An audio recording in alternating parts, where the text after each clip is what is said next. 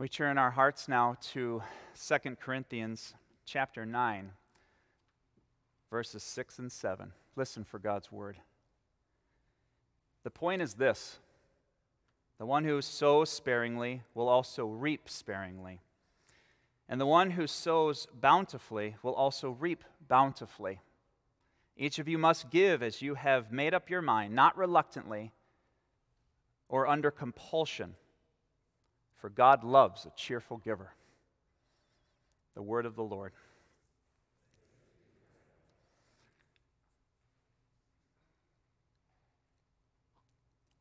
Chariots of Fire is a 1981 British historical drama film. It features two athletes in the 1924 Olympics. Eric Liddell, often mispronounced as Liddell, a devout Scottish Christian who runs for the glory of God, and Harold Abrahams, who's an English Jew who runs to overcome prejudice. Now almost 40 years old, the movie remains a compelling testimony of God's blessing the faithful use of our gifts and our talents. There's a scene in the movie, and you probably know it. You may have seen this movie several times. Maybe you don't know the movie at all. At one point in the movie, Eric Liddell is discussing his love of running with his sister Jenny. And she's concerned that his athletic endeavors are adversely impacting his call to ministry. Contrasting his own sense of purpose to serve with his love of running, he says to his sister, "I believe that God made me for a purpose, and He also made me fast. And when I run, I feel God's pleasure." That has always stayed with me all these years, ever since I saw the movie the first time. And I realize that when we use our gifts for God's purposes, we feel God's pleasure too. Eric Liddell was meant to run. He was made for it. We've been made, and we've made new in Christ, according to 2 Corinthians, to give. It's how we're wired. It's what God is asking of us all the time as Christians, to give back a small portion of that which already belongs to God. If you have much, God requires much. If you have little, God still requires that you be a good steward with the little that you've been given. And the good news is this: we can all give something of our time, talent, and treasure.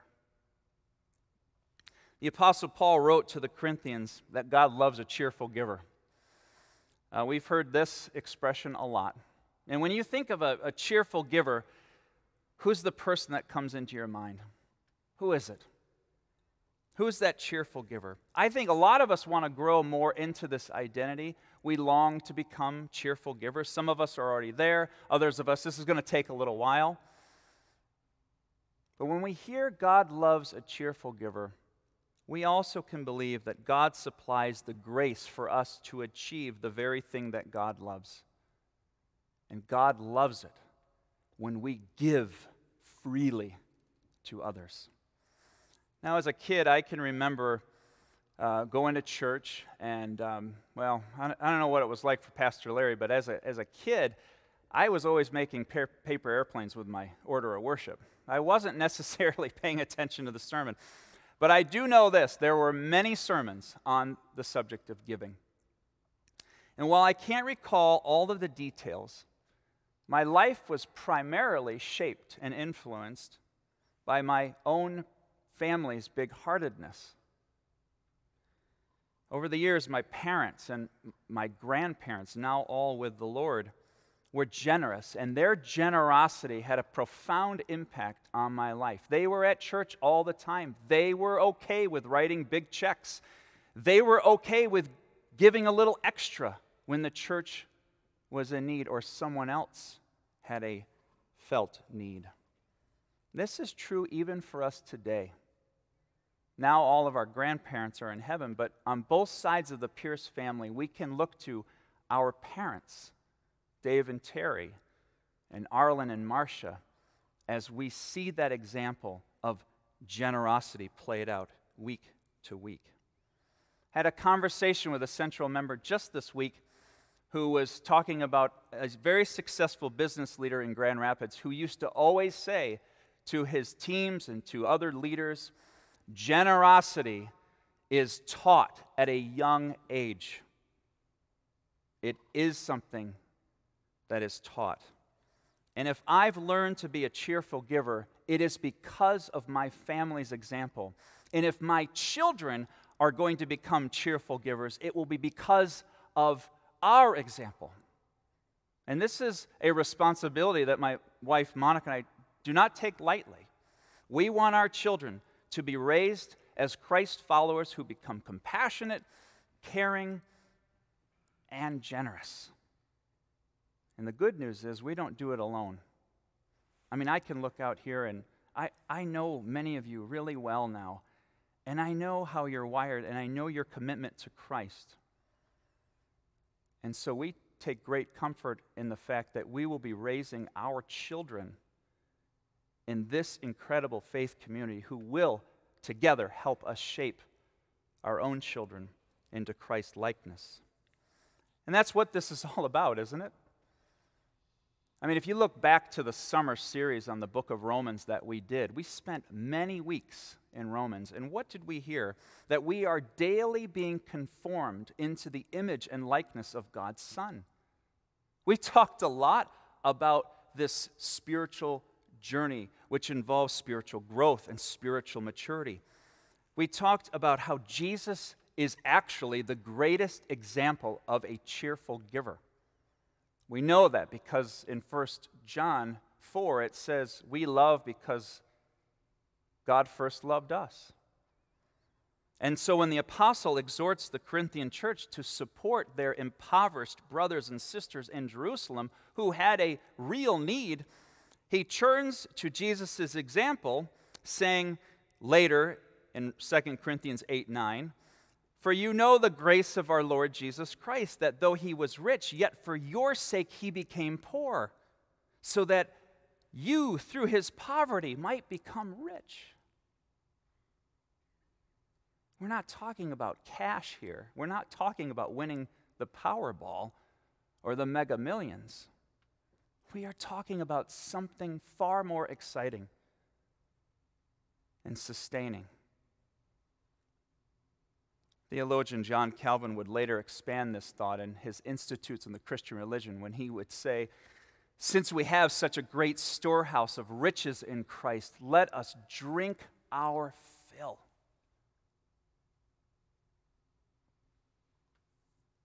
This past week, I received a note from Central's own Marva Lamberts. And you know, anytime you get a note from somebody like a Marva Lamberts, it's like getting a note from heaven. It really is. It's right here. And if there's anyone who knows just how blessed she is in the Lord, it would be Marva. And if there's anyone close to God, we know it would be Marva, not because of her age, but because of her deep faith in Christ. I sent her a letter to congratulate her on her 100th birthday this past Thursday. And in true Marva fashion, she wrote back to me. And I have her permission to share a few words here. Dear Pastor Steve, my sincere thanks for your kind note and wishes on this 100th year birthday, November 12th. Surely every day is a gift. I give thanks to the chief shepherd whose love sought me, whose sacrificial blood bought me, and whose amazing grace brought me to the fold. Yes, wondrous grace. And for the blessed Holy Spirit who indwells us, teaches us, leads us, comforts, and imparts his grace to us as we trust. Each day, she says, brings me closer to faith's vision, which is eternal. Marva writes as someone who's grateful because she knows how much God has done for her and continues to do for her. She's a cheerful giver. She has been for many years. And God loves a cheerful giver. Because those who feel pleasure in giving, whether it be their time, their talent, their treasure, or all three, display the glorious grace of God's Son working in and through them.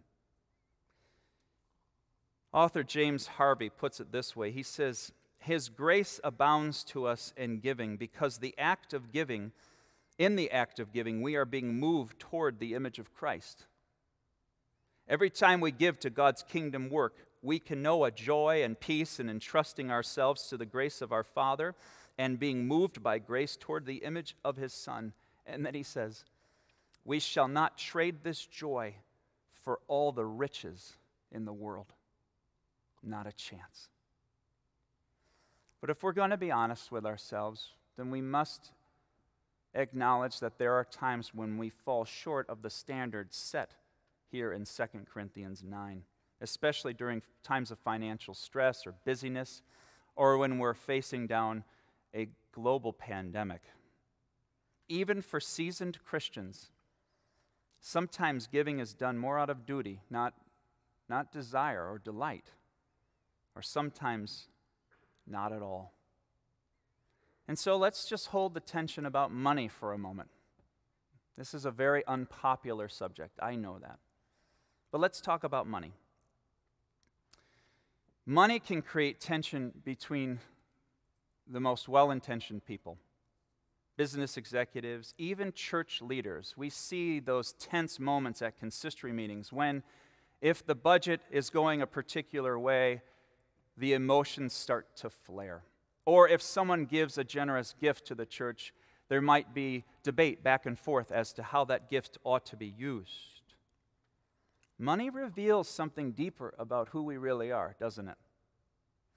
The apostle pled with the Corinthians to provide financial aid to the Jerusalem church. They desperately needed the help. And the Corinthians promised that they would write a check to help them out. And so, in our passage for today, the apostle reveals his passion to see that they stay true to their commitment by saying, the point is this: the one who sows sparingly will also reap sparingly. And the one who sows bountifully will also reap bountifully. Each of you must give as you have made up your mind, not reluctantly or under compulsion. For God loves not a stingy giver, but a cheerful giver. The late Richard Halverson, former chaplain of the United States Senate, once pointed out something that troubles a lot of people and excites a few. He said, Jesus Christ said more about money than any other subject in the New Testament, because when it comes to a person's real nature, money is of first importance. Money is an exact index to a person's true character. All through Scripture, he says, there's an intimate correlation between the development of a person's character and how he or she handles their money. That's a good paraphrase, I think, of Matthew 6:21, when Jesus says, where your treasure is, there will your heart be also. In other words, what your money's going after is signaling what your heart's going after. What money is to us shows what God is to us. But Jesus says a person's life does not consist in the abundance of his or her possessions. No, it consists in their relationship to God. In other words, the way we go about spending our money shows where we believe life is found. How do you spend your money? If we were to open your checkbook right now, what would it tell us about your priorities and what's important to you, or where you believe life is found? There are two really important passages in the New Testament, and they are telling the same story, but in a different way. You have to love the synoptic gospels. This is what they do. But in Mark 12 and Luke 21, we read the story of the widow's mite. Now I know some of you are like, oh, I got that one down. We all know this. In Mark's version, there are 2 coins. In Luke's, there's only 1. Well, Jesus teaches in the temple in Jerusalem, and some scholars think that maybe he put her up to this so that it was all staged. We don't know. But at some moment, a widow comes forward and she puts in these lepta coins, according to Scripture, everything that she had to her name, except the clothes on her back. And she placed the coins in the treasury. And several years ago, I purchased 2 of these coins. I have them right here. You cannot see them because they are so small.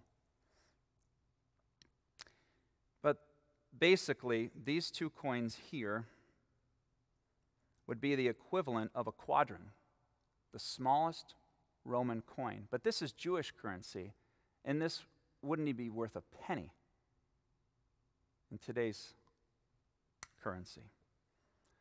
So if you go to Israel, Palestine, there's a plethora of advertisements about the widow's mite. Now you too can own a genuine coin from the time of Jesus, the widow's mite.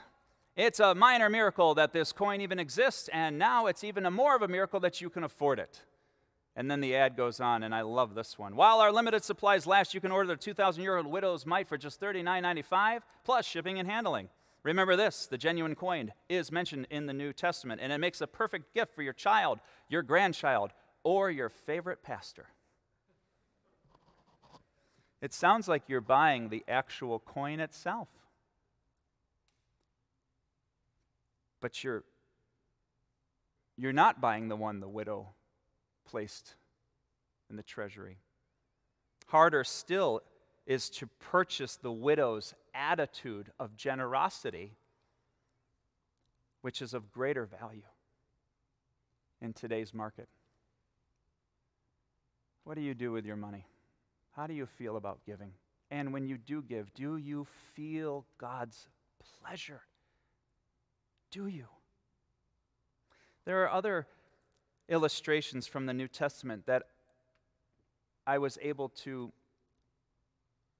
look at for a little while, because this illustration of the widow's mite is really about giving with trust. But Jesus offers so many more that lead up to the cheerful giver. For example, in Matthew 6, the Sermon on the Mount, Jesus teaches his followers to give with quietness. And then in Matthew 14, Jesus feeds the crowds, showing Christians how to give with expectancy. And then Matthew 25, the story of the sheep and the goats, which we will unpack next Sunday from this pulpit. We read, "For I was hungry and you gave me something to eat. I was thirsty, you gave me something to drink. I was a stranger, you invited me in. I needed clothes and you clothed me. I was sick, you looked after me. I was in prison and you came to visit me." And here in this parable, Jesus is teaching us about what it means to give with purpose. The Good Samaritan story is a teaching about giving with compassion. And then, of course, the story of Zacchaeus in Luke 19. Zacchaeus was a crook. He was a criminal. He was a bad guy. But salvation came to his house that day, and we learn from that story how to give with devotion. And then there's Acts chapter 20, where it is said Jesus had told his disciples, "It is more blessed to give than to receive." How do you feel about money? How do you feel about giving?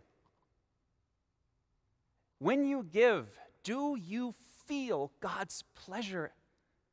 Do you rejoice when you give back because of all that God has done for you, is doing for you, and will do for your benefit? The Apostle Paul gave a theology lesson on giving and generosity in 2 Corinthians 8 and 9. It's probably unmatched anywhere in the New Testament, except John 3:16. "For God so loved the world that he gave his one and only Son, that everyone who believes in him will not perish, but will have everlasting life." Paul wanted their generosity to be genuine from the heart, and he wanted them to follow through on their commitment to the Christians living in Jerusalem. So that's my hope for us today, is that we will think about why we give and how we give. And when we give, if it's giving with strings attached, or if it's giving in such a way so we open our hearts to the living God and feel God's pleasure every time we give something back. Nothing could be more joyful. And just like Eric Little, may we feel the pleasure of the Lord in and through us. Let's pray.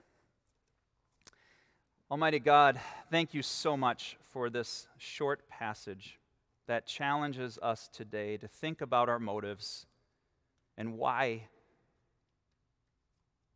we give. Today, may our hearts be inspired to be generous with our time, with our talent, with our treasure, so that your kingdom here on earth may grow, and so that lives may be transformed, starting with our own. Help us, Lord. Help us to see the world the way you see it, and inspire our giving in all things, so we might feel your pleasure for your glory. In Jesus' name, and all God's people said,